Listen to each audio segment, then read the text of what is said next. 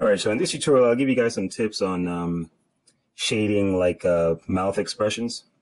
I guess before I begin, I will explain a couple things about the mouth. Um, Mouth is an interesting feature of the face in that it projects from the face, and sometimes getting the expression right has nothing to do, well, doesn't have everything to do with the lips, but sometimes the creases or the form surrounding it, because it's projecting forward and it has this whole network of muscles surrounding it.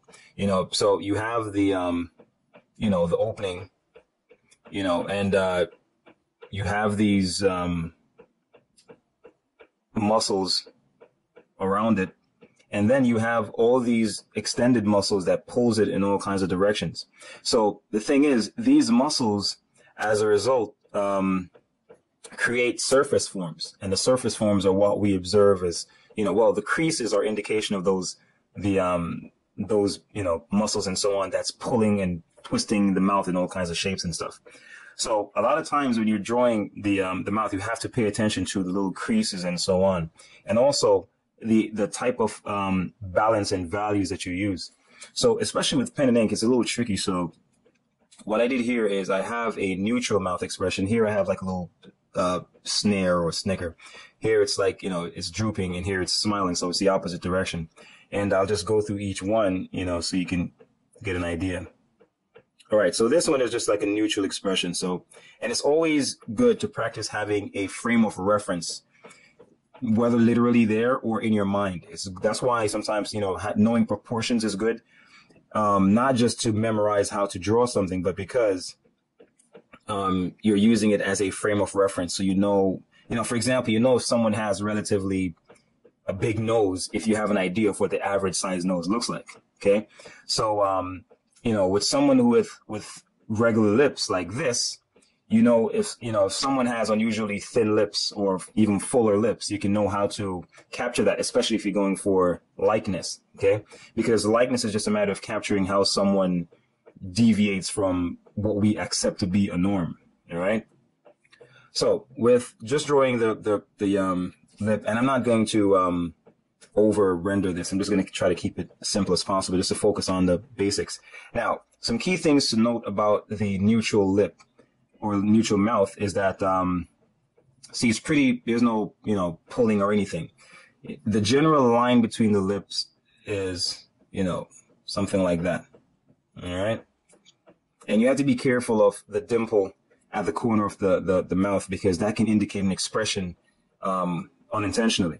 Now, if you notice, I drew the line between the lips, but I didn't draw a line at the upper lip, because in truth, there isn't really a line there. Okay, that's a line. It's just really a change in value that we see, but we generally do it because it's easier to do. But what really happens at the rim of the lips is really like a tube, if you will, something like that. I'm just exaggerating it here, but it's like that. All right. So what we see as a line is really just a shadow on the underside. And right above here is where, that little crease at the upper lip. And then there's a little indentation right there. All right. So this helps to reinforce the fullness of the lips as well. All right. So instead of putting a line there, just lightly put some stipples. And then now I'm just going to use some hatch lines just to indicate the upper lip. And also the local value of the upper lip is generally a little bit deeper in value than the local value of the lower lip. It appears darker, right? So these lines are not really indicating light and shadow. They're just separating the local value of the upper lip from the lower lip. Now, if I wanted to indicate some shadow, then the sides of the lips are generally darker, because it's almost like it's like this.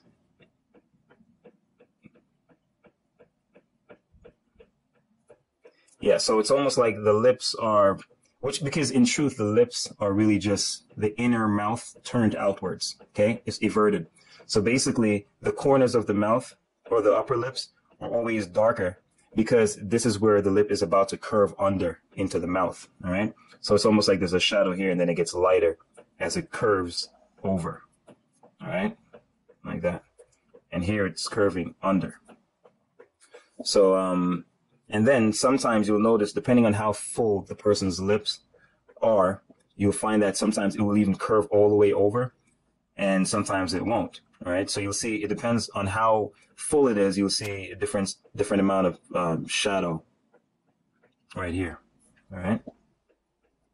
Nonetheless, this line should be really deep because it's a crease that goes into an orifice where the, inside the mouth is. Yeah. And right above this, see, I didn't make a line at the top, and I'll just use the crease, right where the middle of the, see, so it's almost like the light is coming from the upper right. So the shadow is on this side and not on that side, right? So this is a neutral mouth. Now with the lower lip, sometimes you'll notice this little a little ridge right here, and it's almost like the shadows of the lower lip will form above it, like so.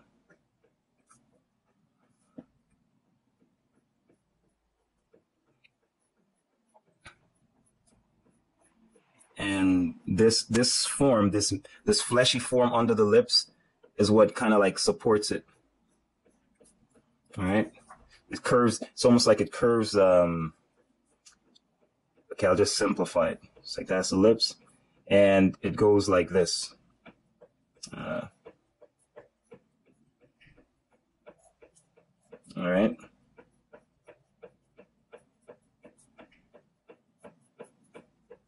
All right. So the lip is almost like being supported by this fleshy mass. And it's almost always in shadow, and naturally so because it's facing downwards. All right. And see this little crease I made here? That just indicates, that little fleshy point at the corners of the lips where all these muscles are joining, especially like the muscle that pulls the lips into a smile. They form a little lump right here, and you'll see that in just about everyone.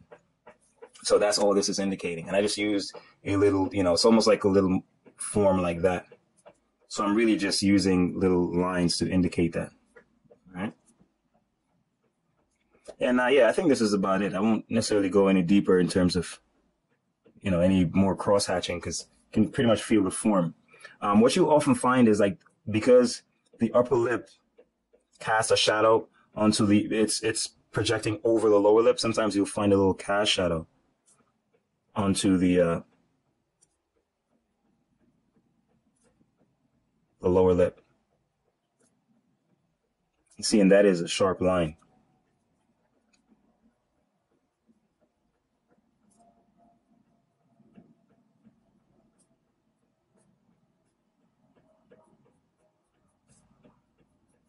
All right, that's enough, I think, to indicate that.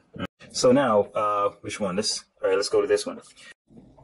One thing that's very important, you have to make sure you note that, see, there's a little stretching of the lips because the lips are very elastic, right? It stretches really easily.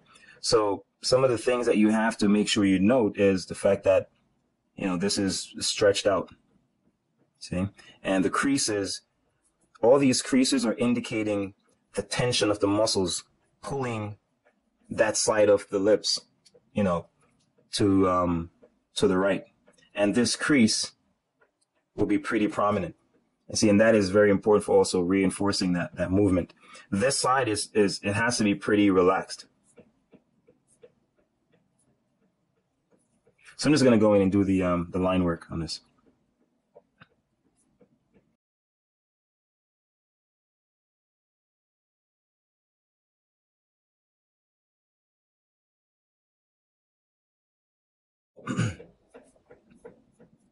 Just going to put in little creases here.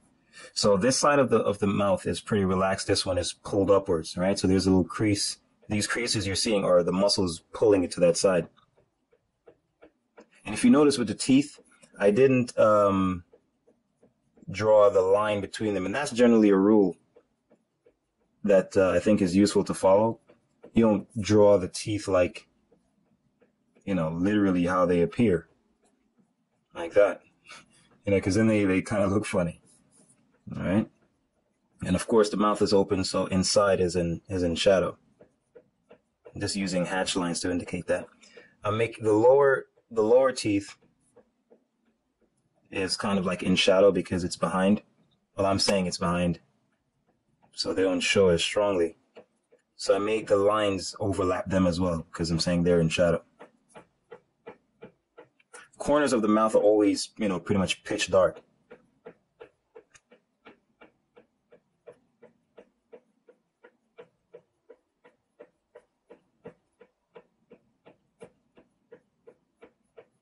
And if you notice, I'm using the lines to kind of accentuate the curvature of the lips.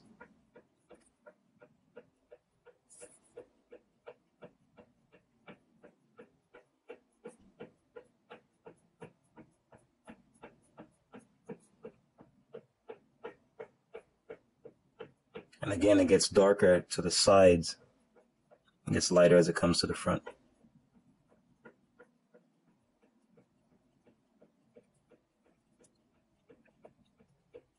Now, see, I put some little lines at the sides of the teeth because the teeth is really like, curving around like so. All right. It curves around away from us. So as it goes around, there's shadow, and then it comes into the light. Then it goes back into shadow as it turns away from us. All right. So that's pretty much why I put these lines at the sides. And you could also put some little lines just at the top. This is to mark where, the cast shadow cast by the lips onto the teeth below it. Or you could even put because I see the teeth look pretty white, you could even put a slight layer of hatch marks over it. You could say that it's, the mouth is not completely open.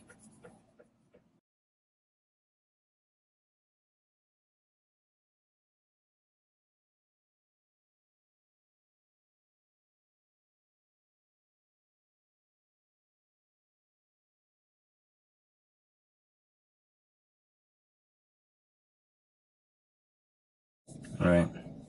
So again, see that this little, shadow here is because of the muscles pushing up on the lower lip.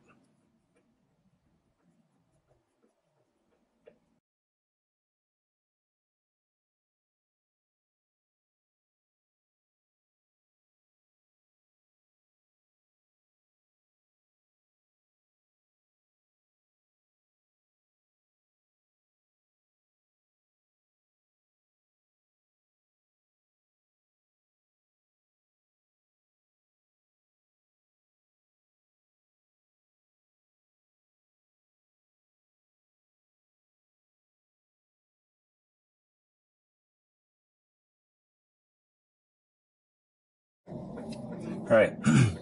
So see, there's a little crease is very important, and these little forms are very important also for you know, reinforcing that feel that the lips are being pulled to that side. All right. So let's do the one at the top, and we'll just do the smile afterwards. All right. So with this one, you know, the corners are being pulled down to the sides. So again, the notice the top of the lip is stretched out, similar to this, compared to the neutral expression. So that's one thing you have to keep in mind, because our natural tendency is to draw the lips the way we normally see it, in a neutral position at all times.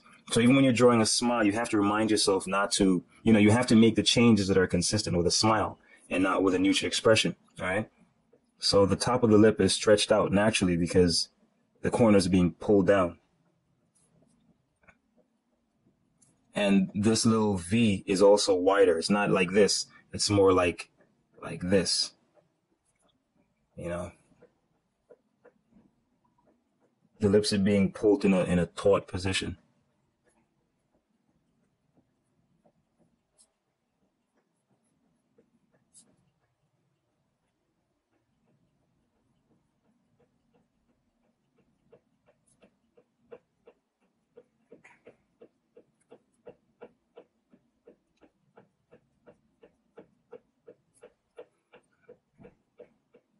Again, you make the line between the lips pretty strong.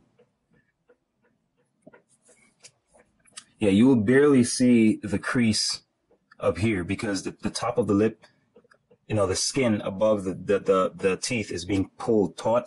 So this may barely be visible, it may be like that. See what I mean? Because it's being pulled really tight. And the lower lips will be thinner and wider.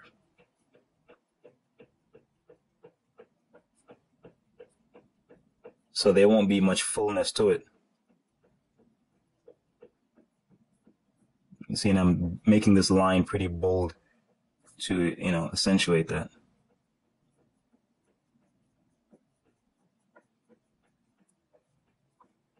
Now, these creases are very important.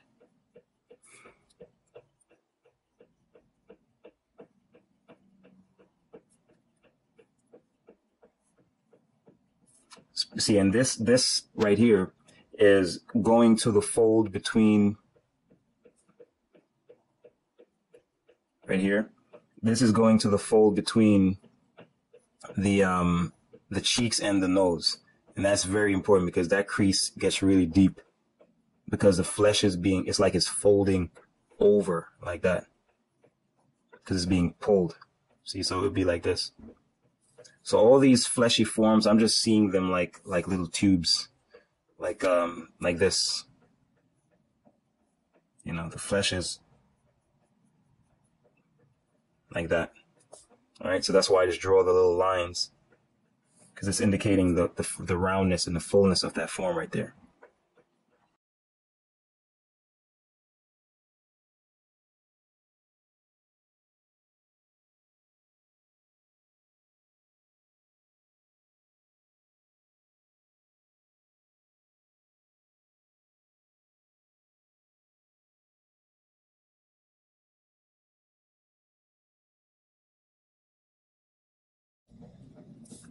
So you normally have this little balling of the chin because the skin is being pulled over it, and all you see are these little creases. Because whenever you see the crease, it pretty much indicates the tension of the muscles underneath. Then the muscles are being pulled taut, So the little creases you see are the muscles being pulled. So that's why sometimes knowing a little anatomy is useful because it helps you to explain or understand what you're seeing. See?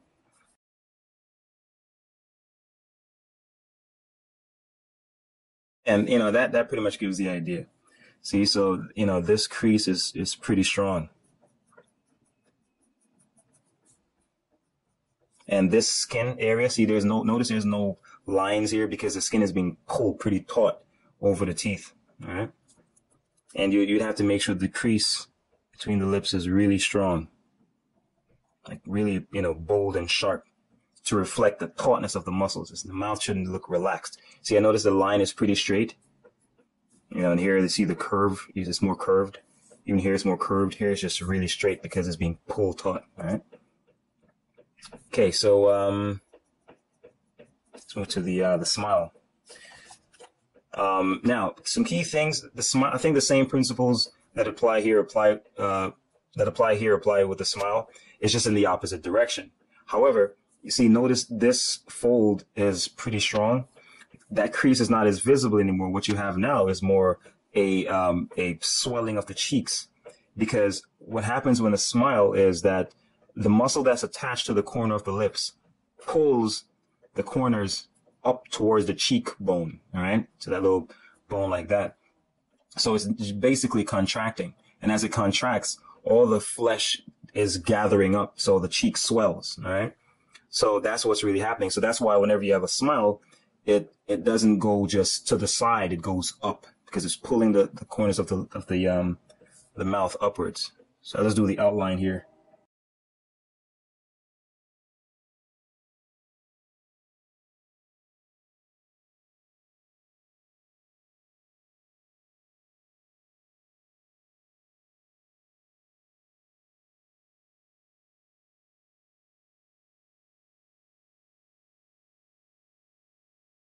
All right, so basically what you're seeing here again is that So you'll find that the muscles or the skin over the chin is being pulled up with the corners of the lips. So as well, you also see like this tautness over the chin. You'll also see it here because the flesh is being pulled upwards.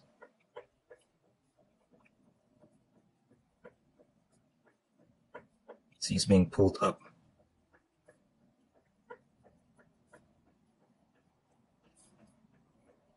Now, again, this little groove, that little V right between the center of the lip is going to be pretty taut. It's not as relaxed as this. It's being pulled outwards. So that little crease that we normally see at the top of the upper lip will, if even, it will barely be there. All right.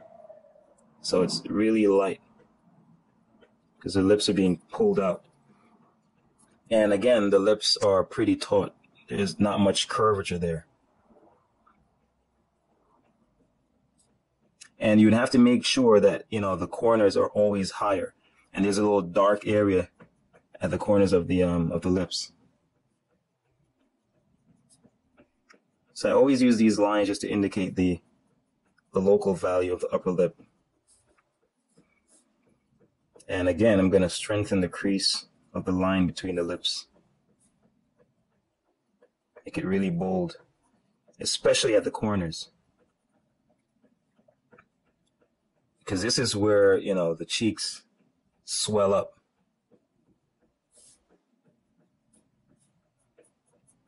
And you'll notice that it will vary from, you know, person to person, but for the most part, principle is pretty much the same in terms of, you know, what happens, because essentially we all have the same anatomy.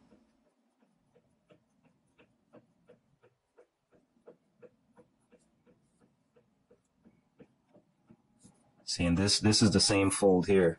It's just as strong. Only the skin is being pulled to the side and up instead of down.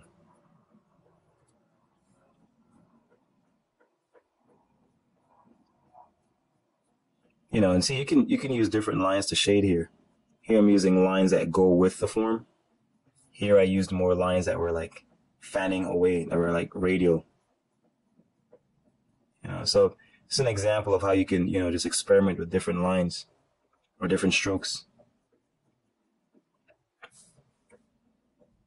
See, and notice the lips, there's not as much, you know, texture or whatever, or lines on the lower lip because it's being pulled outwards, right?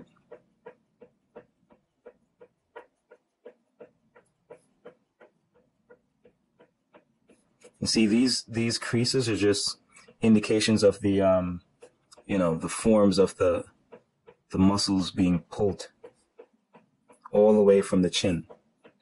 See, so this is another example of making sure that, you know, everything smiles. Not just the lips smiles, the creases smile, the cheeks smile, the eyes smile, the nose. Everything has to, you know, that's just the way the body works. Everything is in sync with the movement. Otherwise, it will be pretty confusing expression. You know, unless that's the effect you want to create. That's why sometimes, you know, you can easily indicate, you know, a fake smile because only the person's mouth is smiling. The rest of their face is not consistent with that actual, you know, that's why we can say, oh, that person's not genuine, doesn't appear genuine, because we sense that, you know?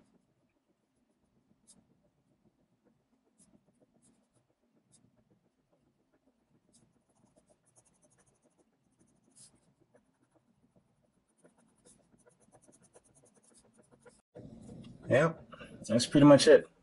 So, you know, those are just basic things to keep in mind, you know, when you're drawing the lips. Be very familiar with the neutral expression of the lips so that whenever it's not in a neutral position, you can compare to that. For example, you know, like when someone's pouting, you know, like they're blowing a kiss or something, the muscles around are contracting around the lips, so it pushes it together. So that means the corners of the lips would be closer inside, okay? If someone is pouting, it has to be because, you know, so you have to make sure you be consistent with those things. And those are the things that bring about realism, all right? And if the person is smiling, the corners of the lips should be higher and wider. And the lips should thin out and this little groove will be wider, all right? Those are the little things you pay attention to.